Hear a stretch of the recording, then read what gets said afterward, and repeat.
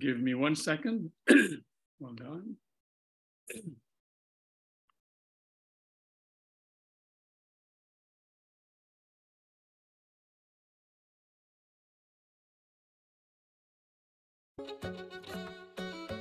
Okay, that's okay. You don't need the music. Hold on. Okay. Thank you very much, Trisha. And good afternoon to everyone and a belated Happy New Year to everyone. Welcome to the first session of the Philippine-Israel Tech and Innovation Series, where we will showcase leading technology from Israel to bring innovation that can bring accelerated growth and more jobs to our agriculture, transportation, and environmental sectors. This series is done in partnership with our friends from the Embassy of Israel in the Philippines.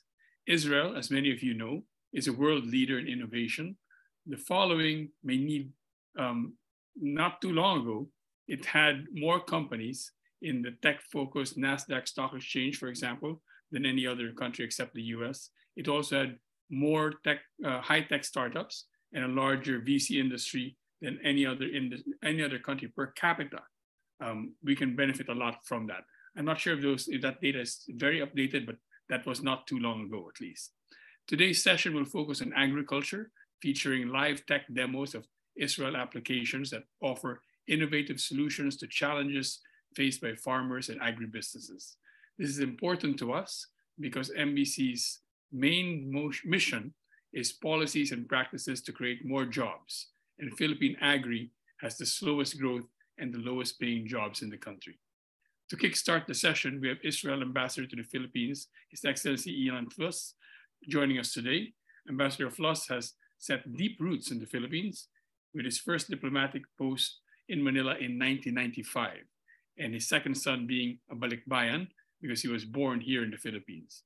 If Ambassador Flus isn't running advocacy programs and diplomatic affairs across the country, he's running trails and marathons. As an avid runner, he also loves exploring hiking trails with his family and friends. Today's session on agriculture is right up his alley, as he led the first Israeli-initiated UN resolution on agriculture technology and development during his post as counselor to the United Nations. With that, I'm very pleased to invite Ambassador Ilan Flus for brief welcome remarks and an introduction to today's speakers. Ambassador.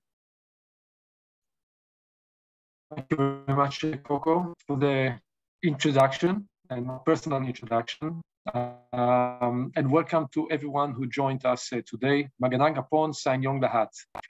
Israel and the Philippines have always had good and friendly relations since the open door policy, when President Quezon opened the Philippines for 1,300 Jewish refugees fleeing from Europe from the Nazis in 1938. The relations were enhanced in 1947 when the Philippines supported the establishment of the Jewish state of Israel. And in return, Israel values the friendship we have with the Philippines. So not only going back to 95, but during Typhoon Yolanda, 2013, Israel was one of the first countries to reach out to the Philippines and send over a 148-member of IDF mission to do search and rescue, relief operations, and set up a field hospital that treated over 2,800 victims. After Typhoon Odette, we also sent some assistance, myself, to Cebu, to Bohol, and to Siargao. And I'm proud to say that our bilateral relations have gone a long way, from cultural to development to defense, commercial, and economic field. By the way, there is no requirement for a visa to visit Israel. And this is, again, due to the historical relations. Although I believe the countries are not yet fully utilizing the opportunities, I'm pleased to say that many are recognizing what we have to offer to each other. The Philippines is a beautiful island country full of natural resources with a population of 110 billion English-speaking, talented people. Israel is a country of only 9.5 million people that offers technology and innovation. And as you said, Coco, more than 9,000 startups in Israel. So both countries are facing challenges. Together, we can translate those challenges to opportunities. And how? Through entrepreneurship, innovation, technologies, science, and better practices. During the height of the pandemic, the embassy expanded and opened 2 new offices here, our defense and our economic mission. The head of the economic mission, Mr. Omer is here with us today together with his team. They are working hard to promote business opportunities between our two countries and our private sectors, working with private sector for trade delegations, introductions, and market research. Israel became known as the land of innovation through our challenges. From a desert country with limited access to water and other natural resources, we turned Israel to a strong nation in agriculture and water management. Today, these technologies and these innovations are shared globally and are helping many other countries, including here in the Philippines. The seminar now is the first of 3 sessions with the Makati Business Club, wherein Israeli companies and startups are going to present their technologies that are revolutionizing the global market. In a few minutes, you'll be introduced to Netafim and Tomorrow.io, 2 companies who are involved in modernizing the agricultural sector. Netafim is known worldwide for the irrigation technologies and for developing smart agriculture, including drip irrigation for rice. Tomorrow.io is recognized on how they address challenges brought by the weather and climate change through the collection of data and using AI to analyze it and make smart decisions in the agri-sector and other applications like disaster preparedness. My goal as Ambassador of Israel to the Philippines is to create bridges of innovation and technology between our 2 countries. Through this webinar, we want to introduce you to some of Israel's innovation and technologies. And I promise you, there are many more. As I discussed with President Marcos, and as he asked me, we have to work together in addressing the needs of the Philippines for commercial, productive, smart, and resilient agriculture that can ensure the growing needs of the population for food security and job opportunities. This is why we are starting today with the agricultural sector. I want again to thank yourself, Coco, and the Makati Business Club for being our partner to showcase these technologies today. And we hope to see you in the remaining 2 sessions, plus the next online B2B event in the coming weeks. I hope this new partnership will lead to more interesting initiatives that will benefit the business communities of both countries. I invite you all to approach myself or Mr. Havey and our teams. Israel has a lot to offer to the Philippines, and we are here to help in introductions, opening doors, and facilitating the business community in creating these new partnerships. So maraming salamat po, toda raba, and shalom.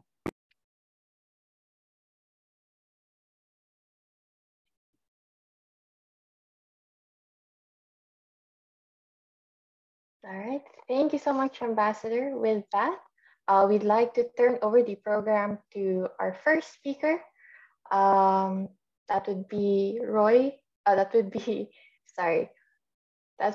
Omer Sella Tunis from Tomorrow.io for his presentation. Thank you very much. Can I share the screen? Yes, go ahead, Omer. Okay. Thank you very much, Mr. Ambassador. Thank you very much, NBC team. And good afternoon for you all. My name is Omer Sella Tunis, presenting Tomorrow.io, the world's weather intelligence company. And I will just kick it off with talking a little bit on the challenge, which we don't need to say a lot. Climate change is here, and we see more volatile and more extreme weather events that climate change is causing. And I think that you know better than myself that the Philippines is one of the most sensitive countries to weather.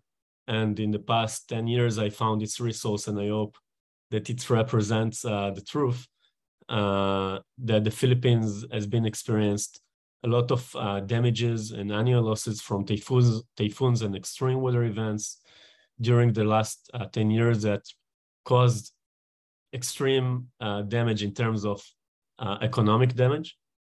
And this is not only for the Philippines, it's actually globally. And again, weather become more extreme and more volatile. And we are, as a company, are trying to address it and help companies, organizations, governments, and people to better address these challenges. Tomorrow.io at a glance, we are eventually a software company. We have few hundreds of customers globally, with more 60,000 people using our data and API, with more than 4 million users using our weather application. We have some strategic investors from multiple domains, such as automotive, such Ford, energy, such as SoftBank Energy, aviation, which is JetBlue, National Grid, and Evergy, which are energy businesses. And we serve customers for many domains, not only in agriculture, but both in aviation, in technology like Uber on demand, energy companies, even sports companies, governments, and defense organizations. And we are really focusing on solving weather challenges through a very sophisticated business model and technical approach. I want, I will have to say that this is one of the most big challenges for us as a humanity that we are tackling here. How we do it? To simplify everything, I think, I will just describe 3 pillars of the business of tomorrow I/O. The first one is observations. In order to know weather and to understand weather, we need to observe it. We're building currently a constellation of satellites that are going to cover the world with active weather sensors. I will elaborate it a little bit more in a few minutes. These observations are being assimilated into a weather prediction models, which are local and global. And these models are being digested into our platform that are bringing insights, actionable insights to people. And that means that we have really huge flexibility in terms of controlling the technology behind this weather business, in terms of we can control each part of the segment and adjust it according to our customers' needs and partners. Few seconds on the satellites initiative, which is a huge one.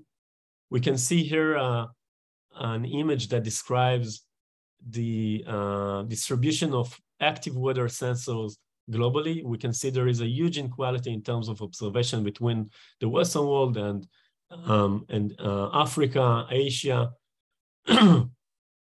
Latin America. And although the Philippines currently have a good weather observation network, there is a huge gap in oceans where all the weather begins at.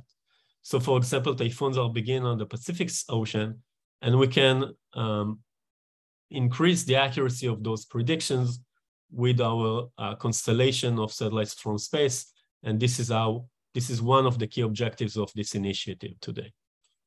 We're going to deploy it in this year. It's going to be a real-time data that is going to be utilized through our partners and actually through our platform as well, so everyone could access this data. This is an image, a picture of our first satellite that is going to be launched in the next few months. And eventually we're going to cover the whole Earth, including oceans and remote areas of the world. We'll go back for a second to our platform, which is eventually the platform that everyone uses, which allows people to basically see the data, right? Visualization, map tiles, numerical data. We're translating and allow our users to translate those insights to predictive, actionable actions, and allow easy collaborations and scale. I will show in a brief our platform, and you're welcome to contact after this webinar to see more. So this is our platform, and what you can see here is basically a map that we can visualize all the data. Everything is very, very granular, and you can see how granular the data when I'm zooming in. You can see we can see the difference between mountains and valleys. We can see precipitation, and we can see lightnings in real time. And by the way, this is a very severe weather phenomenon that cause a lot of disruptions to people also in agriculture, but also in other industries. We can place locations. I placed few here in the Philippines. You can see, you can distribute and create like virtual locations. And the next thing you can do, you can actually monitor those. So we created few monitors here for irrigation where we can set the thresholds for rain or for temperature. It can be very sophisticated insights or very simple ones, but actually you can translate those weather phenomena or weather data into an actionable alerts here, where to irrigate or where to spray or when to basically keep your staff at home or when to go out. The next thing you can do is actually collaborate through this platform and basically share those insights through mobile application, through SMS, through emails, and this allows easy scale of monitoring locations across the country or across your field. So at the end, easy to use platform that shows the data, historical data, real-time data, and focus data, predictive insights, and ability to share these insights with your company. I want to talk briefly on use cases where you can use this data for operational excellence in agriculture, but also in other industries, and as well as reducing your climate risk, because when you're doing it on scale, you're more climate secure by default. So Netafim here is one of our customers in the market, a very good partner and customer. You can use this data for crop spraying, for planting, for smart irrigation, for heat and cold stress prevention, of course, in the Philippines, more heat stress. You can use this data, historical data, to train more sophisticated models and collaborating. We are also creating more ad hoc fields or parameters for the agriculture sector, such as historical reference data, ETO, GDD, which is growing debris days, decision trees for crop varieties, growth stage models, and etc., as well as creating solutions which are more tailored for people or for users in the agri sector. Last thing I want to mention is a huge project that we have with the Kenyan Agriculture Ministry, together with the Bill and Melinda Gates, where we are collaborating with many partners. And I think this could be a good model also in the Philippines, where we need a lot of partners in need that can utilize our data and our solution and collaborate and distribute this data and insights to the user themselves. I do want to mention that we are working in many industries and we have many use cases on the on-demand sector, on the energy sector, on the aviation sector, logistics sector, which I cannot elaborate in this session, but you are more than welcome to contact us. And thank you very much for the opportunity.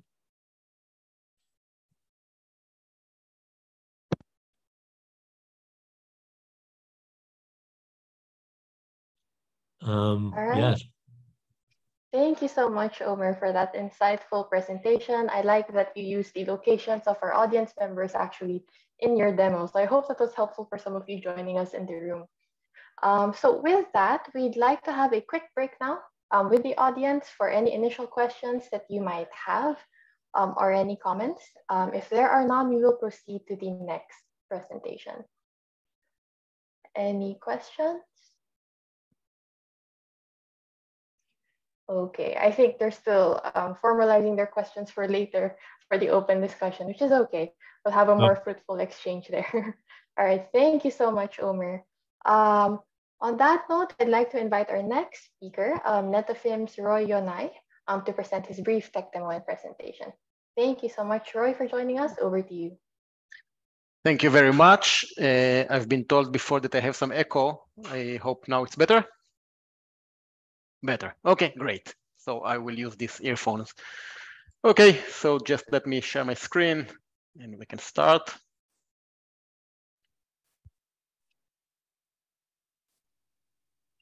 Of course, I forgot to share with the sound. Just a minute, sorry.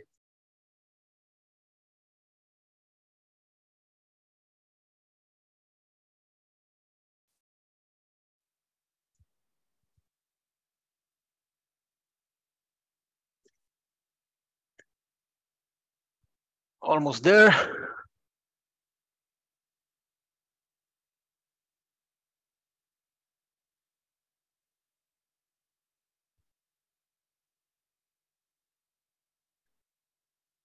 Okay, now it should be good. Okay, good afternoon to all our friends in Philippines. Good morning to the people in Israel. My name is Roei Yonai. I'm the managing director of Netafim Southeast Asia. I'm living in Bangkok, so I'm very close to you. I just been in Philippines a few weeks ago, and I'm coming very often there. So I will tell you today about Netafim, about precision agriculture, precision irrigation. I guess Netafim is not new for a big part of this audience, but maybe few of the things that I will tell you today are new and maybe interesting for you. I see we have many people from the private section and governmental section, so that's great. And I hope each of you can find something that will be relevant for him. I've been told a while ago that if I want to have a great presentation, I should start with a joke or with a video. And since I'm not a great joke teller, I will start with a video. So I will present a short video and then I will continue.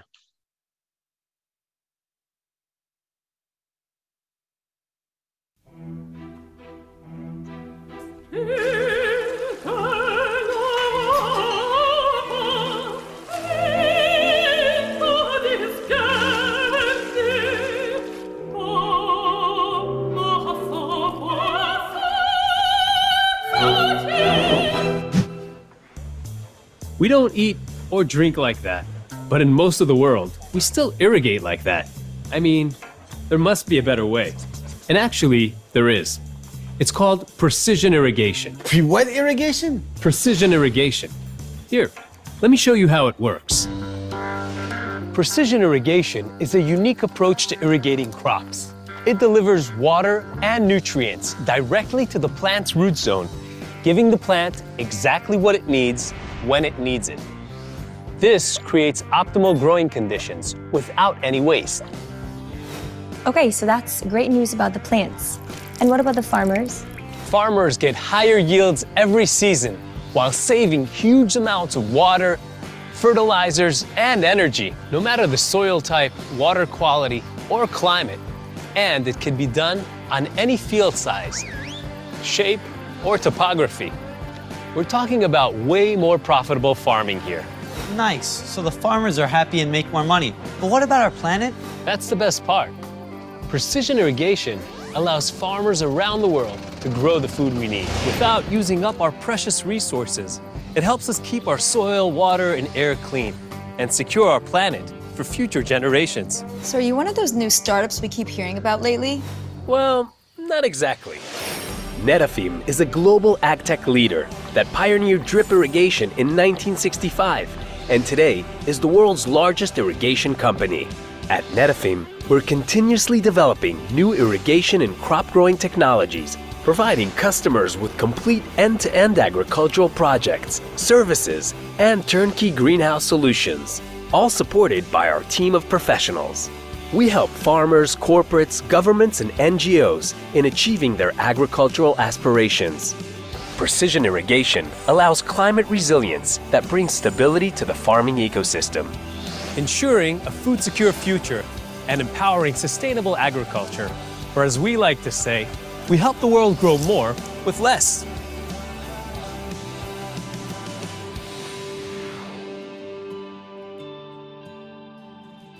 Coffee. Thank you. Okay, so this was kind of humoristic way to say what is Netafim all about, but let's go back and start from the beginning. Like any great thing in the world, Netafim was invented out of necessity. The picture you see here is from Kibbutz Hatzerim in the desert of Israel back in 1950. This bunch of great people were sent there and someone told them, you need to do here agriculture, you need to live here. But as we all know, it's almost impossible to do agriculture without water. And these great minds and great people sit together and they invented the drip irrigation. This was their way to do agriculture in the desert. This was the history. And today, 70 years after, Netafim is the precision agriculture leader worldwide. And we are by far the biggest, largest irrigation company. Few figures about Netafim. So as I told you, we are the #1 irrigation company. Our headquarters is in Israel, in Tel Aviv, but we have also a few manufacturing plants in Israel. We are operating in more than 100 countries all over the globe. You see in the right upper corner, we have more than 150 agronomists. This is the core of the business for us. We're dealing with agriculture, we're dealing with crops, and we need to have expertise. And expertise in this field is coming from agronomy, and this is why we have such a big team of agronomists. We have 19 manufacturing plants all over the world relevant to this region. We have factory in China, factory in Australia, factory in India.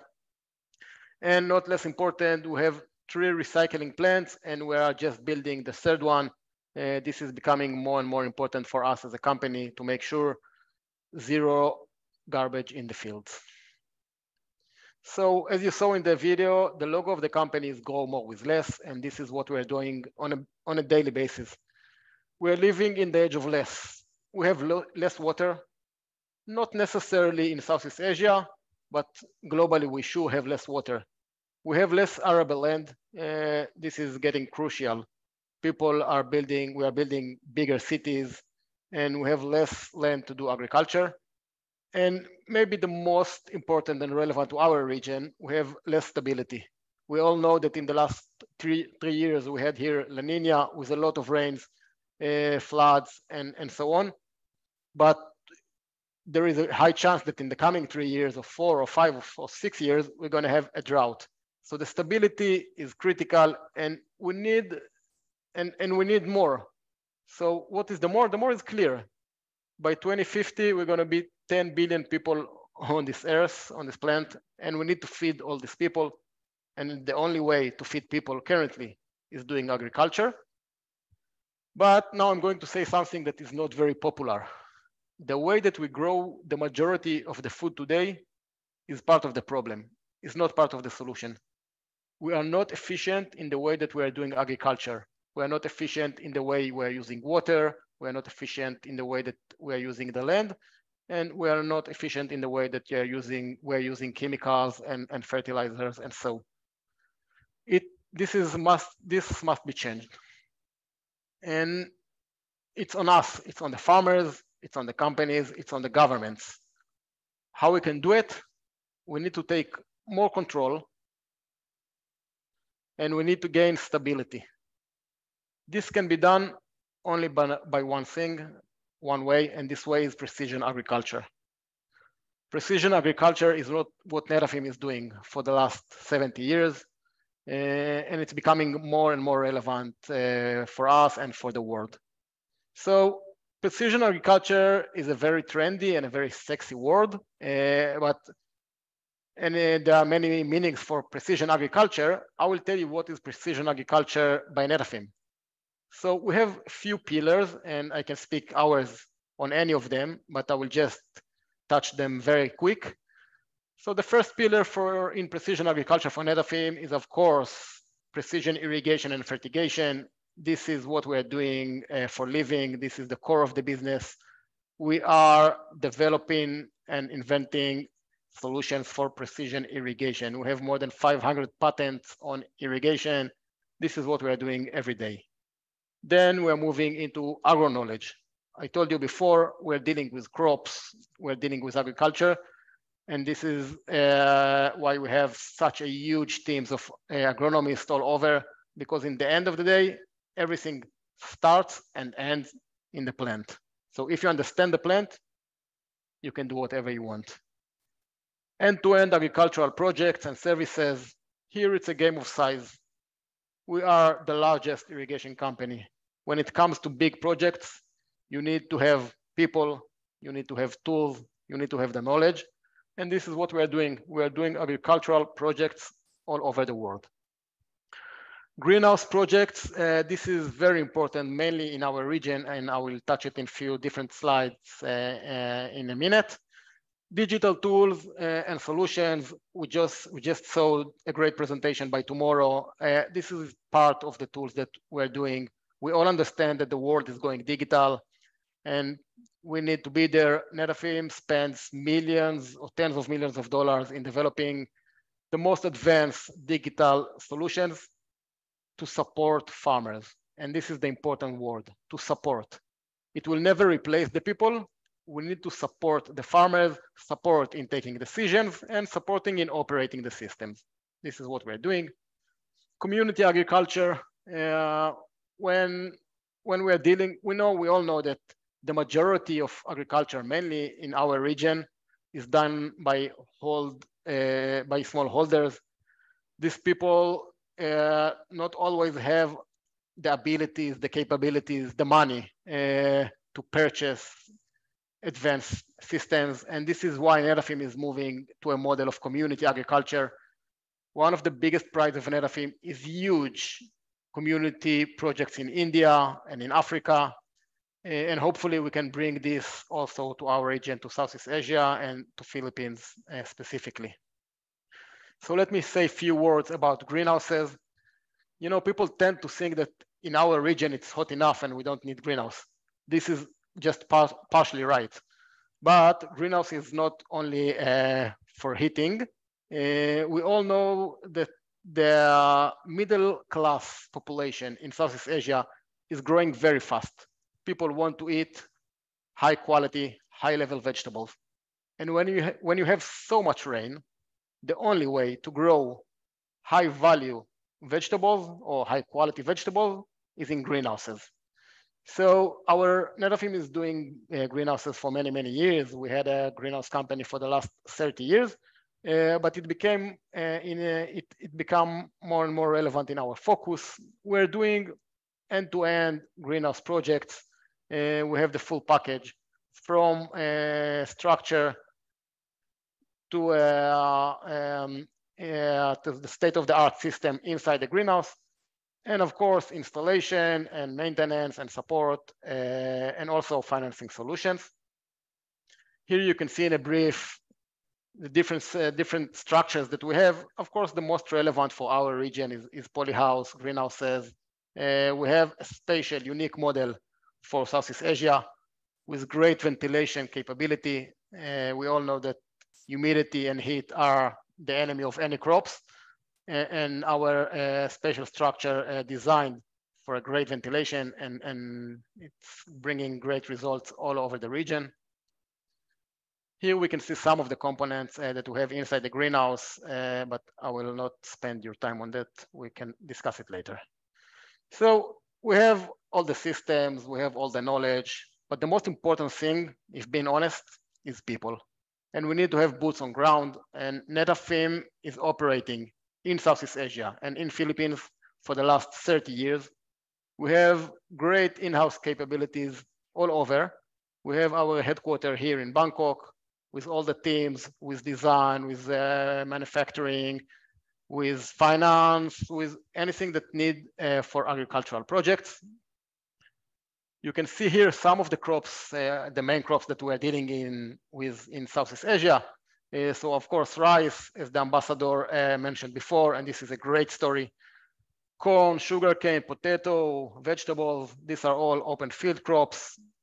Speaking about orchards, so banana, which is a great and important crop in Philippines, and we are very into this crop.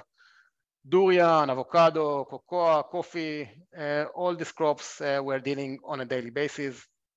Speaking about greenhouses, so of course, vegetables. Actually, in this picture, it's melons, but of course, it can be chilies or tomatoes or cucumbers. Leafies, nurseries, flowers, and medical cannabis, which is not relevant to Philippines yet, but it's a big thing in Thailand these days. So we have boots on the ground, and more important, we have boots on the ground in Philippines, and this is the time to mention our great partners in Philippines, Netafim, which is our exclusive dealer for decades. You can see here in the map that they are all over Philippines, great people, great teams, agronomists, design, technical teams, and they are on ground to do anything that is needed. This is a few pictures from Netafim's greenhouse farming technology demo farm in Davao. You are all more than welcome to visit, and we can arrange it easily. I think that's all because time is running out. So thank you very much, and I'm ready to take any questions that you might have.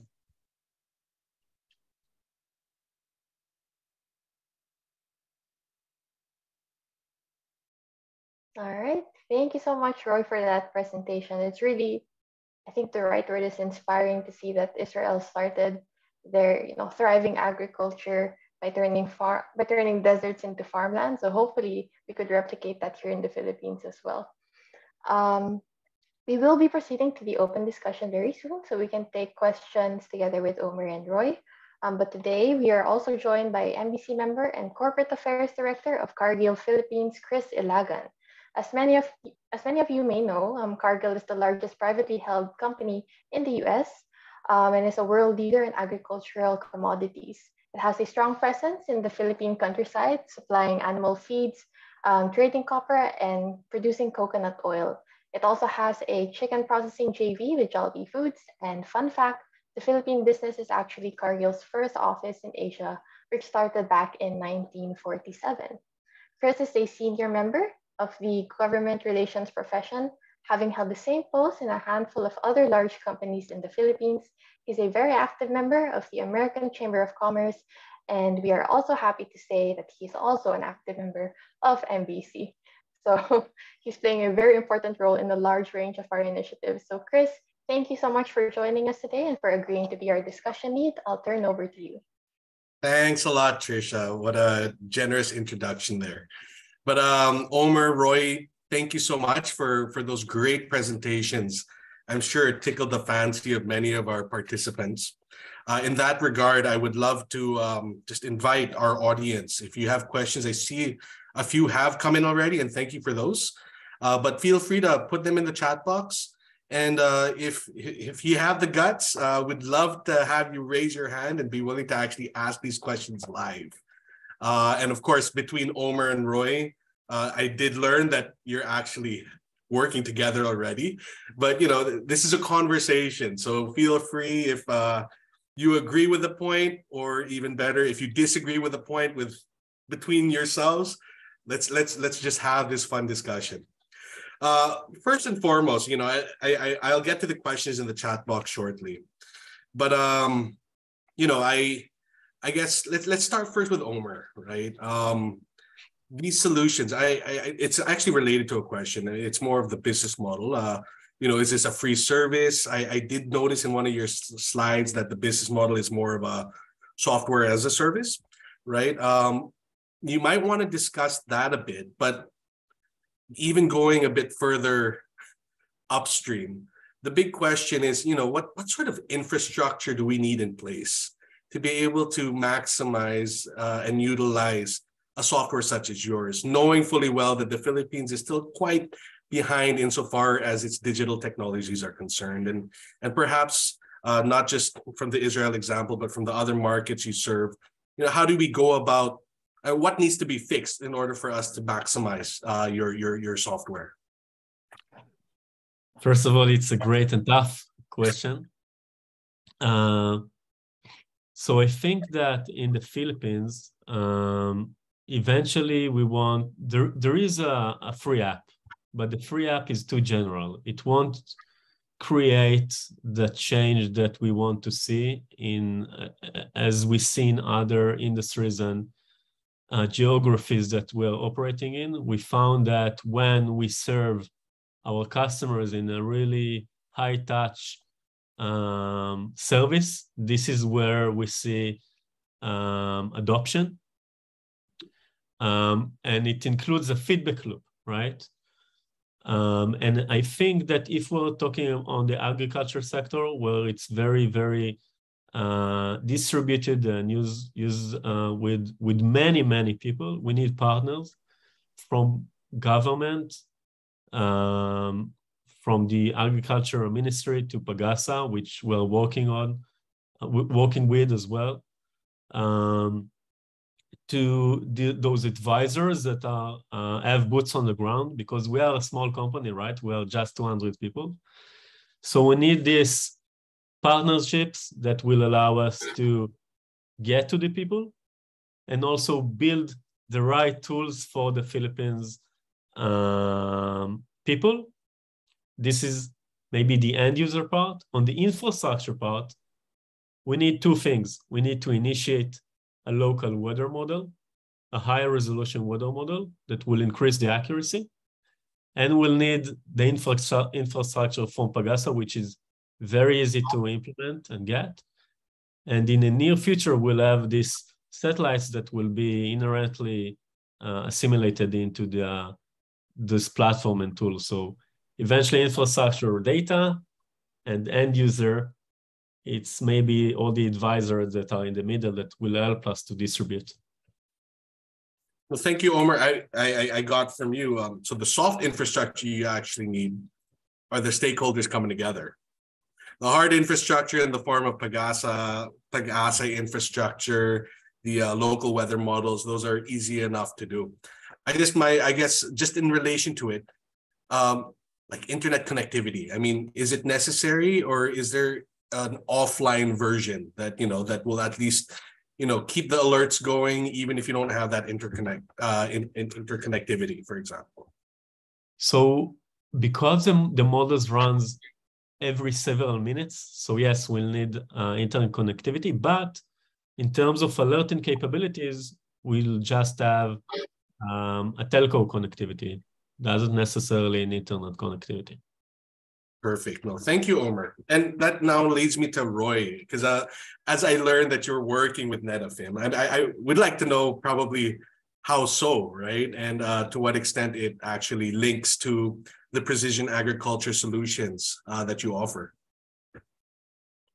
Yeah, so Netafim, as I said before, Netafim is investing in the last few years to develop a comprehensive precision irrigation controller.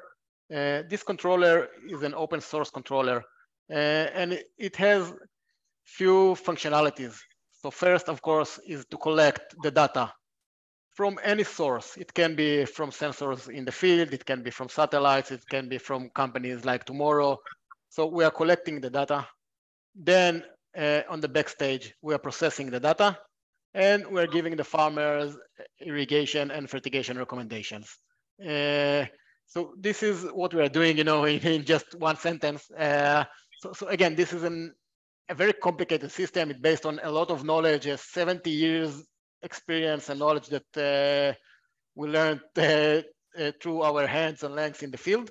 And this is how we are cooperating with Tomorrow and companies like Tomorrow to collect all the relevant data for a very specific field and giving a very specific and accurate recommendations for the end user. That's great. That kind of leads me to the next question I have for you. I mean, one thing that seems to be coming out of both of you right now is this whole idea of an ecosystem of partnerships, of stakeholders. And one thing that I saw on your slide, it was very brief, but it was this idea of community agriculture, right? And I was wondering whether, it sounded interesting. I'm not sure if I understood it right, but number one, what is it all about? Number two, how do you see that playing out in a country like the Philippines, composed largely of smallholder farmers? Yeah, so a great question, thanks. Of course, community irrigation is actually meant for places like Philippines when we have many smallholders. Okay, it's not designed for the States when you have farmers with thousands of hectares or acres. So the idea behind community irrigation is to maximize and to utilize, to best utilize what farmers have and working together.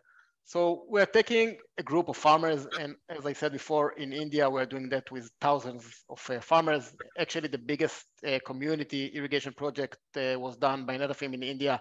Was 10,000 and something hectares with more than 20,000 farmers. We're taking all these people together. We're building one centralized irrigation system, and we are working together. Now, of course, in this size of project, it can't be done alone. Netafim cannot do it by itself. We need to cooperate with other big companies, and we need the help and the support of governments. And here we are coming, to the challenging part.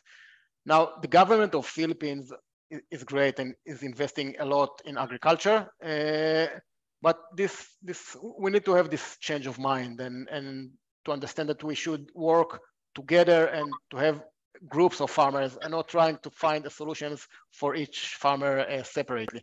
And once we'll have this change of mind, it will be great, and everybody will benefit from it. That's right. And I guess just before I get into a lot of questions now coming in the chat box, what sort of scale does precision agriculture start making sense in terms of, it probably depends on the crops and what have you, but is there sort of like rule of thumb as to how much needs to come together to create that scale? Yeah, so there are many layers for precision agriculture, but the basic precision agriculture can be done with 1 acre. So having a drip irrigation system for 1 acre is great. It makes a lot of sense. Of course, when you're scaling up, so also the system will be scaled up, and we're not going to put a huge controller for 1 acre. But we do have solutions for the very basic farmers, again, starting from 1 acre or even less, and upscaling to huge projects. But we have the full line and range of solutions for all sizes. Awesome. No, thank you so much, Roy. Now I'm going to get into the chat box. So we answered the question already on whether Tomorrow.io is a free service. There is a free version, but it's not going to get you what you need, right? Having said that, well, did you want to add to that before we move on, Omer? No, it's only whether we want to get into the bottom of the insights where we need more data, like the studies, right? For each crop, for the insights for each crop. It's there we need more sophisticated solutions. Correct. And I guess that kind of relates to the next question in the chat box, which was, does your tech allow us to determine if we should plant, say, rice now or defer planting to 2 weeks from now, or even to plant another crop? So it's a good question. We are focusing on weather is what happened in the history, right? 20 years ago, up to what's happening now, towards the next 14 days. From 14 days and on, it's climate. We have capabilities in climate forecasting, but it's less our focus. We're really focusing on actionable insights. Anything will be more than 14 days, it's still not actionable enough, right? So we are looking on the short-term predictions, which is now to the next 14 days. If anything falls with this timeline, we can do. Yeah, but it's farming, it's an operational thing. So that short-term outlook allows you to prep at least the next few days, right? Insofar as what you should be doing given the weather. Yeah.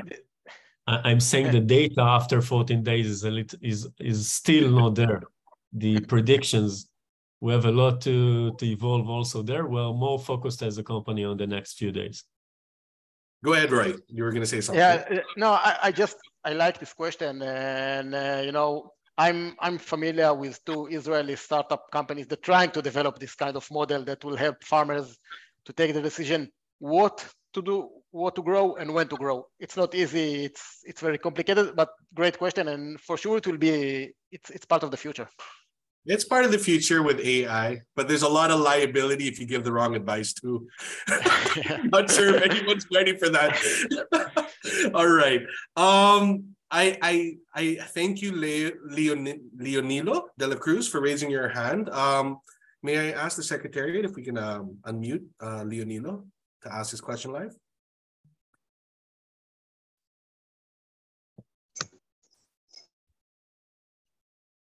I think you were unmuted already. If you can just unmute again.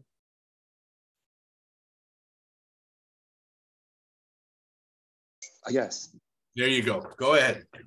Thank you very much to Makati Business Club for inviting our cooperative and yours truly.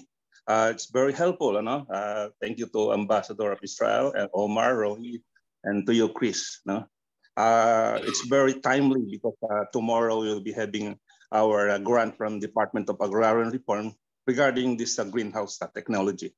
And for all you know, I'm very much enthusiastic with the Israel technology, and I'm very much eager to learn your technology, especially in the YouTube, your YouTube channel of different blogs. May I know how it costs for 1 hectare or 1 hectare? And it's possible, will please the Makati Business Club will set farm visit with the Davao model or your farm in Davao. I am a regional representative of poultry, livestock, and corn, and I'm very much willing to adopt your technology and suggest it to the Department of Agriculture in Region 3 to have a model or one of our farmers or rice corn farmers in Nueva Ecija and in the Region 3. Wonderful. I will collaborate Great question. for the Great questions, Leonilo, and I would love to pass it over to our speakers. Roy, maybe you want to kick it off? Yeah, so I'm just not sure if the question was about the cost on open field or greenhouse. What was the question? Open field. Okay, so when facing the question of price, so people are starting to smile. There is no one answer to that because it depends on many parameters and aspects. Generally saying, there are a few parameters that will have a huge effect on the price. First is the water source. Yes. If you have deep well, or if you have a canal, or if you have a reservoir, or if you need to dig a reservoir, if you need to take the water 1 kilometer or 20 kilometers. So this can change the full economic of the solution. But I will try to give you some number because you need to go with something. So let's separate the infield and the other parts. Okay, the infield is the irrigation inside the field. The price, roughly saying, as a rule of thumb, the price of infield drip irrigation will be around $1,500 per hectare. But again, this number is not very important because it can be doubled or tripled, depends on many other aspects that I cannot answer now. I need to see a real field and to give a smart answer. And the follow-up there is MBC. Would you like to help organize a Davao trip to the demo farm? I prefer that question to what I thought was the other question, which is to give a grant. So organizing the trip sounds easier than the giving of the grant. We'll see what we can do. That's something to take offline, but for sure, I believe we have many here that may potentially be able to fund a grant.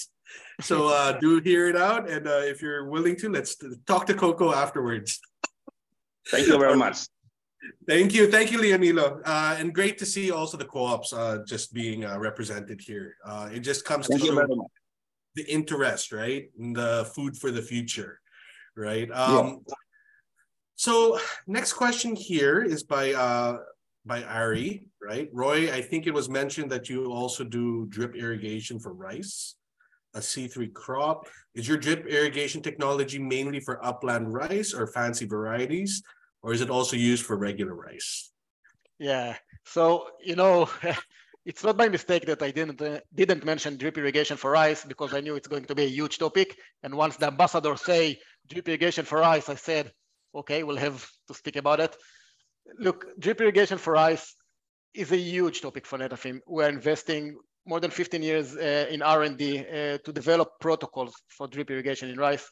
This topic is very close to my heart because I was leading the rice initiative in Netafim for a few years before coming here to Asia. So yes, drip irrigation, let me be very honest, very clear, is the best irrigation for rice. Yes, it's not easy to implement and it needs to be specific, and we have few demo plots now in Philippines these days. To answer the question, drip irrigation brings many benefits to upland rice and to lowland rice. It mainly depends on the economic, okay? So if you guys have a lot of water and no issue with water and you don't want to do rotation and so on, so for lowland, it's maybe not the great solution. In highland rice, automatically you can add another cycle because you are using now irrigation, and then you can double the income. The trials that we're doing now in Philippines are mainly on upland rice, on rain-fed rice, but in other places it's also going for lowland. So the answer is complicated and long, but if I'm trying to do it short, let's focus in Philippines on the lowland and the highland. Sorry. Perfect. No, thank you, Roy. Next one, Omer. Maybe you can answer this. I know you've kind of touched on it already.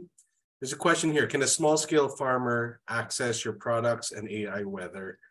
I guess it goes back also to the question of just, this small scale, right?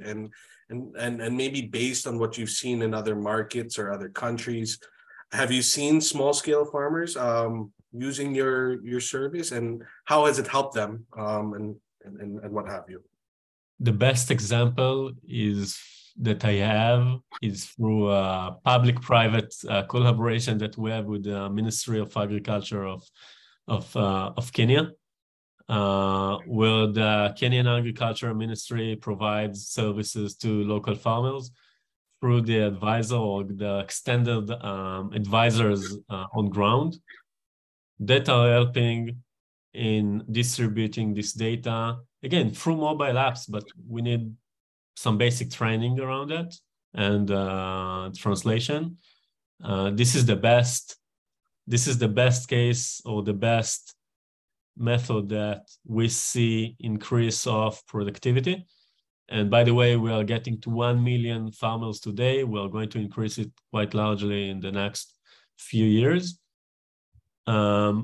You can always use our weather app on mobile, but again, we want to be more concise and more precise with what we are serving for farmers. It's concise, precise, and it's insightful because that alert thing is actually a very useful feature that I see, and I think many don't always have the capability to fully process what the weather necessarily means for their crop. And those alerts kind of put you on top of, taking action as needed, right? Given that insight that your app, that your software provides. So I think it's very helpful. Maybe just on this PPP model, I'm a little bit interested. So was it the Ministry of Agriculture that subscribed to the software and then made it available to the farmers? I mean, how did it work? Yeah, it's through their app, through Claro app, where we are providing all the technology behind, which is the data and also the crop insights with another partner, with an agronomist company. So we have the crop knowledge, and we have the app, and we have the farmers that are familiar and have a trust relationship with this ministry, let's say, or with the service already, and we are just enhancing that, right? We need a trusted partner for sure to get to the end user that will trust the alert that is being provided. And also setting the alert, sometimes we need also some expertise there for each person, for each crop, for each location. Sometimes location is something that I thought it's something that has been solved, but not all of the people that are managing those systems knows where the crops geographically. So even this, which sounds like a very simple challenge, but in scale, it is a huge challenge to understand where are the locations of the crops. Great. No, thank you so much. Now, I guess something that's kind of burning in my mind, and I'm not sure if there's a question related to it. A lot of these technologies that both of you offer are very new, right? And upskilling, the need for extension to help us understand how to use these tools, train the farmers. how do you go about doing that in relation to your respective technologies that you're offering? Because I would imagine it's not an overnight matter. It may be complicated for one that is hearing about these technologies for the first time. So maybe Roy, on precision ag, maybe you can share a little bit about that. Yeah, so this is again a very, very good question. Yes, it's not overnight. If looking on the facts, Netafim exists for the last 70 years, and the percentage of precision agriculture is tiny, something with 1 digit. So it takes time. Netafim puts a lot of efforts in teaching and educating. And this is why I said before, the most technology is important, but the world is driven by two things, technology and people. And you cannot do nothing without technology, but you cannot do nothing without people. And this is why for us as a company, it's very important to have people on ground. This is why we have our people here in Southeast Asia, our people in Philippines, our great partners in Philippines. And we're doing training and we're educating the market. Sometime around June this year, we're going to do a very big training in Philippines. We're going to bring experts from Israel about irrigation, about technology. So yes, it's a hard work. If it was easy, everybody would do it. I saw that someone here sent a question about cheap Chinese competitors. Yes, in the end of the day, technology, everybody can produce. The important thing is to produce the knowledge and to deliver this knowledge to the people. And this is what makes us, Netafim, market leader.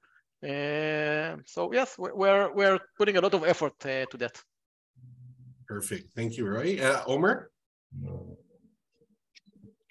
I'm not sure that I got the question, so I'm sorry. It was No, it's just more on this having to educate, teach those that use your app, especially if it's the first time they're being introduced to such a technology. How has Tomorrow.io kind of overcome that? So we are a software as a service company. We're really focused.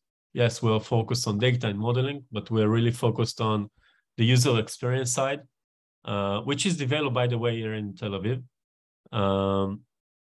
We want our tools to be the simple as we can, meaning that if you're using, I don't know, a Grab Hub or a Grab app, you immediately know what to do and how to get your order.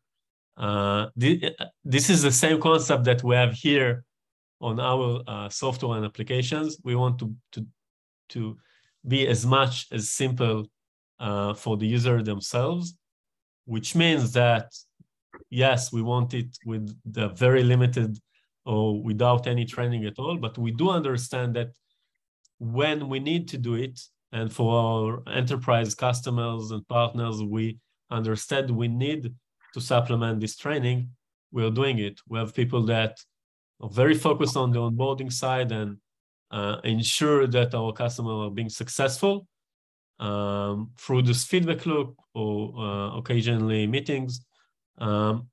We understand that we can, for our enterprise and partners, customers, we understand that we can't just leave them and go meet them next year. We need to continuously meet with them, verify they know and understand and they achieve their goals. And we are committed to their success as well, because we look on long-term relationships, not just on one-time delivery that you're submitting and then you might delete the app. No, we are on the opposite. We are believe in long-term relationships and we'll do everything to support them. Perfect. Thank you, Omer. Glad to hear also it's an easy-to-use tool, right? The intuitive sort of software. Something like an iPhone, which doesn't come with instructions. You just kind of know how to use it off the bat. Exactly. Which is a very important. I mean, if you want higher uptake, you can't have a complicated product, right? So in relation to training and experience and education, we've got some questions, right? This was a text in. is there a short course on this? And I think they're referring more to Roy's, right? But maybe Omer, right? I wish to have a study opportunity to witness firsthand the Israeli farming technology. So that it's another call for a grant, I think. But but I mean, if people want to learn more about precision agriculture, on understanding weather data, the impact on farming, any thoughts from either of you or both of you on where they can learn about this some more? Sure. So from the Netafim side, actually it's pretty easy, and luckily the people in Philippines all speaks very well English, much better than mine. So Netafim have a lot of short courses and videos in our website.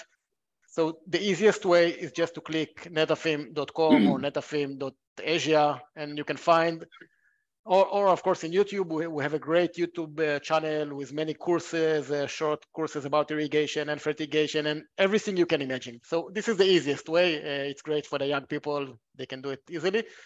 And later on, of course, if it's interesting, you're more than welcome to contact us, and we can see about more advanced trainings and so on. As I told you, we are coming to the Philippines. Many people from the Philippines are coming to Israel.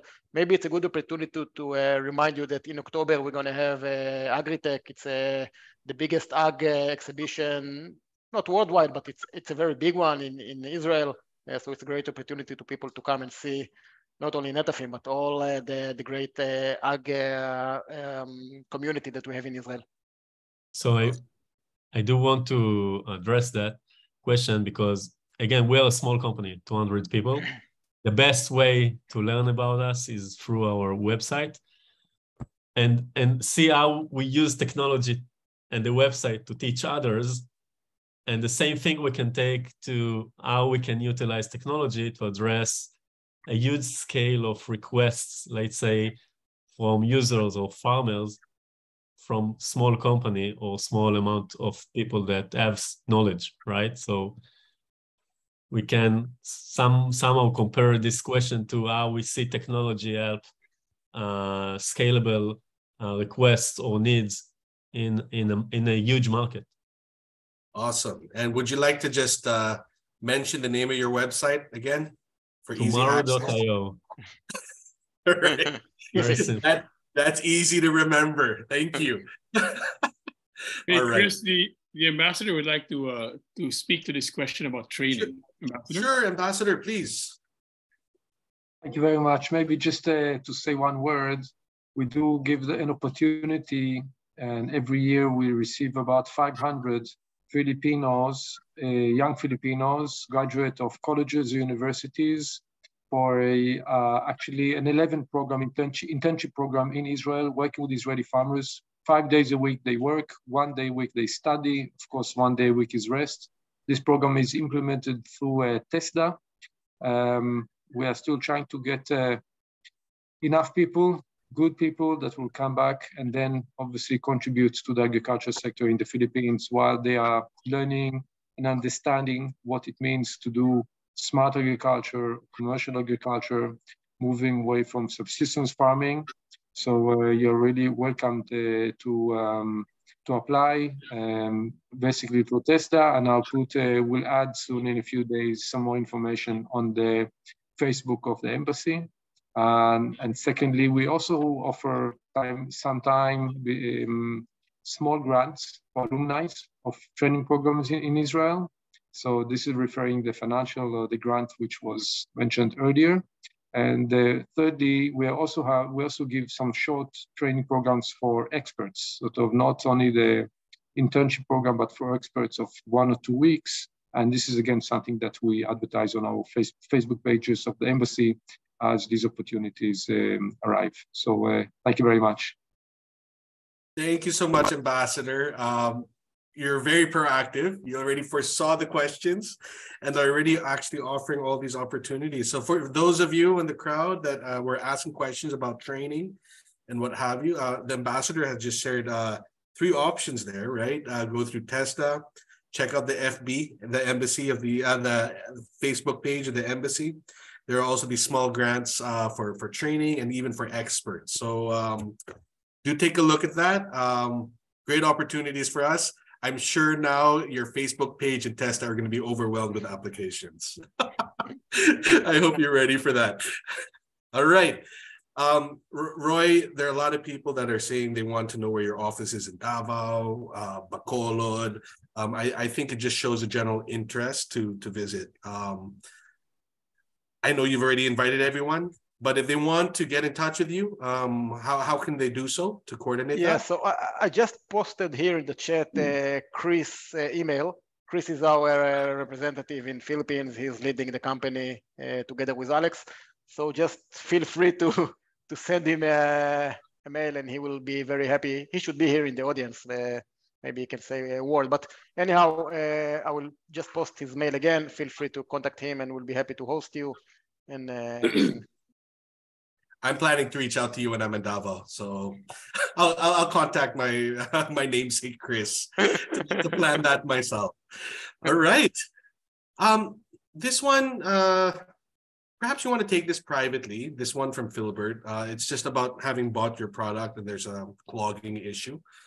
Perhaps that's the short answer is that they probably need to use filters, but of course we'll take it with Chris and the team and understand what happens there. Perfect. No, thank you so much, Roy. From Raimundo Talimio, grow more with less. That is a very catchy phrase. Can this be replicated in the Philippines, knowing fully well that we are an archipelago and there are many opportunities in many of these islands, but there are less support from the Philippine government? Take the case of Occidental Mindoro, which can produce the annual needs of onions, but the place lacks cold storage facilities. How can Netafim come in that particular instance? Chris, that might be your last question, Chris. Okay. Yeah, sure. But go ahead. Yeah, well, I think the answer on that is pretty long. You know, there is an internal joke in Netafim that when we're saying less, so it's less salaries and less benefits. But no, Netafim is really trying to do more with less. But again, as I said a few times today, it's not coming from the skies, it's not coming from God, it's coming from hard work. We are trying, this event is part of what we are trying to do in Philippines. We're in great collaboration with the embassy and now with the MDC. And we are very open to collaborate and see how we can donate to the agriculture in Philippines. We do have, as I said a few times, we do have strong presence in Philippines, but we'll be more than happy to do it much more strong and efficient. So we're open to hear everything. Awesome. Thank you so much, Roy. I got my cue that we do need to end this Q&A already. But before we do so, perhaps a short 30-second closer from each of you. Omer, maybe you'd like to begin, and then we'll end with Roy. Yeah, thank you very much for the opportunity. I think tomorrow.io can bring a lot of interesting things to support the Philippines as a country. Feel free to contact me. I think I've shared my email, and if not, please share afterwards. Thank you very much. Thank you, Omer. And Roy?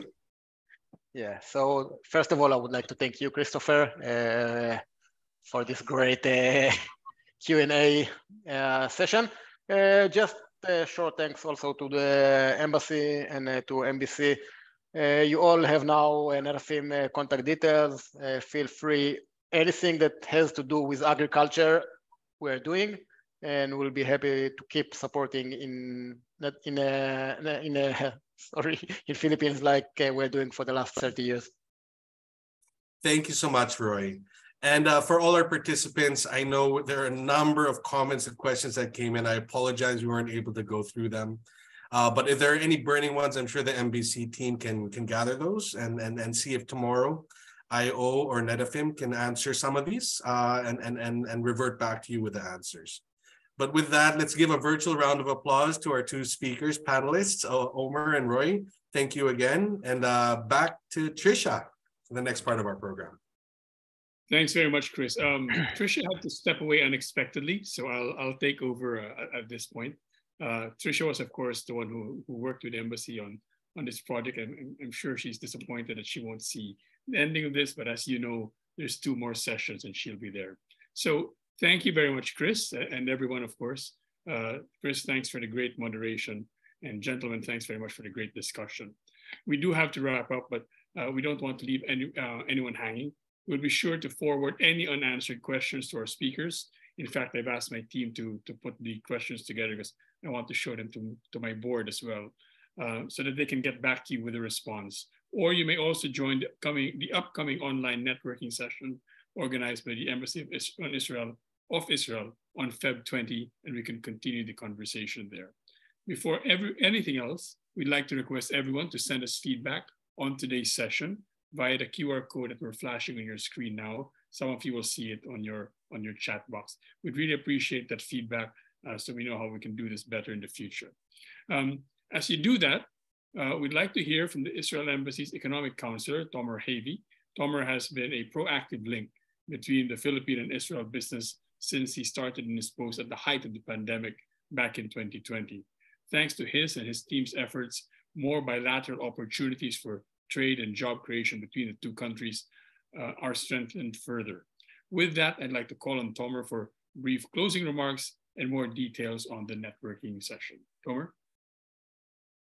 Thank you, Coco, for this very nice introduction. And generally, I'm very happy to be here today. I would like to start by thanking Ambassador Ilan Flus for initiating this important event together with Makati Business Club. To you for your part of this amazing event, facilitating this amazing event with all the audience that we have here today, as well as to Trisha and board members of MBC. Of course, also to our speakers from Tomorrow.io and Netafim, Mr. Omer Sella, Mr. Roei Yonai, and to our wonderful moderator that I learned a lot from you, Christopher. So thank you for a really interesting session. So yeah, I would like to congratulate everyone for a very successful event and a lively discussion. I personally learned a lot, and from the open discussion, from the comments, and from the audience. Indeed, Israel is a global leader in agriculture, and I hope that today's session help to emphasize that, as well as to share what Israel has to offer to the world and to the Philippines in terms of agricultural technologies. Technologies that were presented today by Netafim and Tomorrow.io can help transform the agriculture landscape of the Philippines and tackle food security challenges. And that is, of course, can be done with the right setting and the support from the Philippine side. Agriculture is one of the top priority areas that we're focused here. In the Embassy of Israel, in the Economic Mission of Israel, Philippines, and also to the advancements and the technologies from the Israeli side. We invest a lot of efforts in doing activities like this one, and also bringing on delegations, and also assisting in some of the events that we have in Israel. Roei mentioned that we will have a big event next year in Israel, which is called Agritech. When the final date will be closed, we'll be happy to share it with the participants agriculture events in Israel.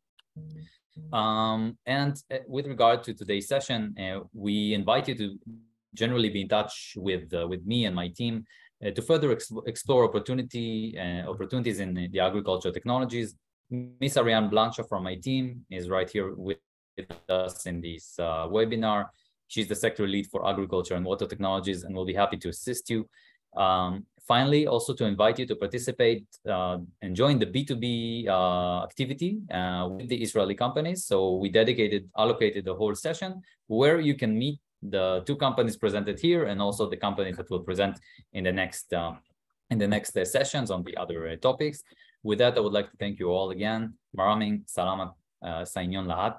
Toda rabba to all the speakers from Israel. Thank you. Omer, thank you very much. That wraps up today's session. Thank you to everyone for joining us today.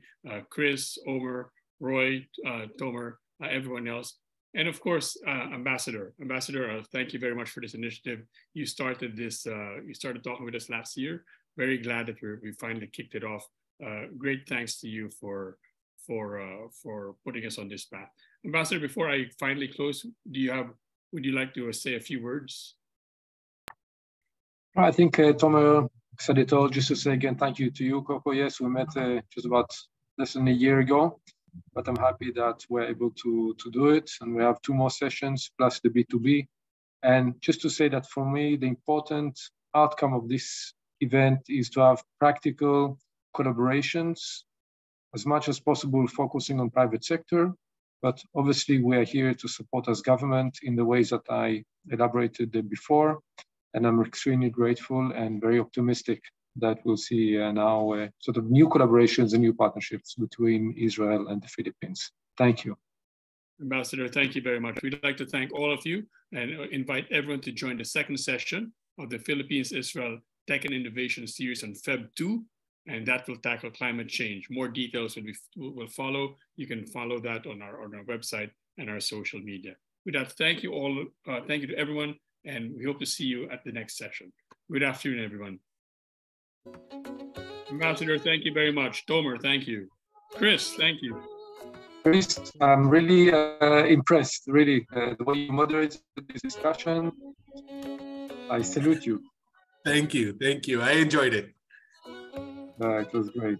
Good. So I hope to see you all, and we'll meet each other in 2 weeks' time. Thank you. Thank you. Have a good day, everyone. Thanks.